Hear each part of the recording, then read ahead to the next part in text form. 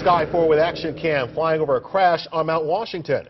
Let's get out to Pittsburgh's Action News 4 reporter Matt Belanger live inside Sky 4 for us. And Matt, this crash happened along the Liberty Tunnel detour?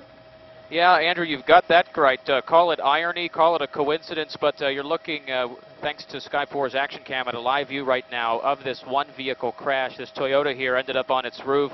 We see what we believe to be tracks. Maybe the vehicle went up onto the hillside and then ended up rolling over. You can see police and first responders there at the scene. We've watched police officers here interviewing this driver for quite some time. He also took what appears to be a field sobriety test, and now the gentleman appears to be wearing handcuffs at this time. And yes, this crash is happening right along the detour for the outbound Liberty Tunnel closure that's going to be beginning tonight in just a little bit, just a few hours at 8 o'clock. So hopefully this isn't a sign of things to come, but this vehicle on its roof here on Woodruff Street on the backside of Mount Washington, and as that detour goes into effect, keep in mind thousands of vehicles are going to be funneled in this direction because of that tunnel closure. That's the view right now, live from Sky 4. Back to you.